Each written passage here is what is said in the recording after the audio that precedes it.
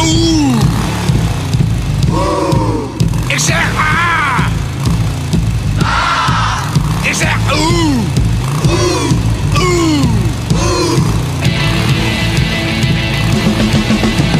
Oerend had kwamen ze door aangeschud.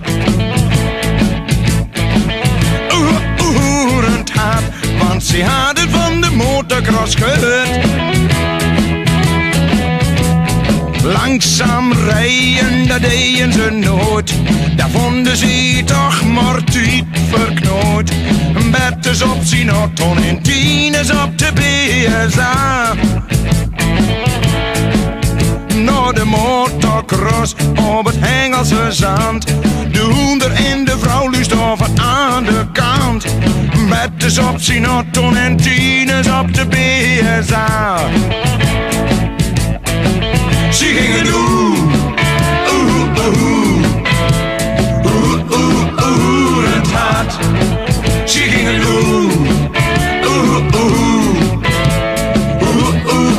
oerend hard. Oerend hard scheurden ze naar de cross naar huis.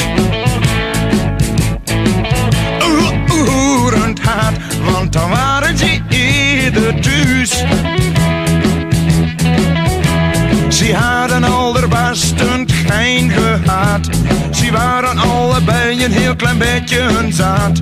Een betters op zijn auto en tieners op de BSA.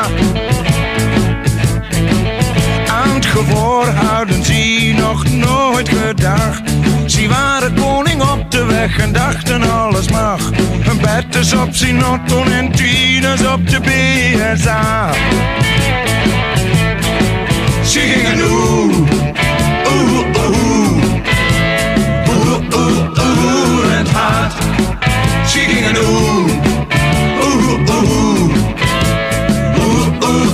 oerend hard. Maar zoals altijd kwam dat gejakker een eind. Deuren zat de keel die de snelheid van een motor niet kent.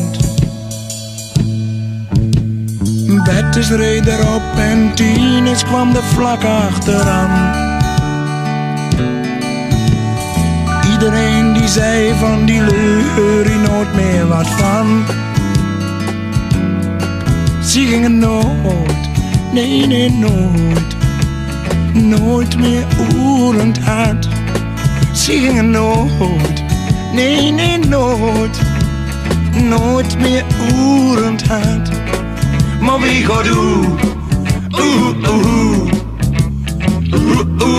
oerend hard. Maar wie gaat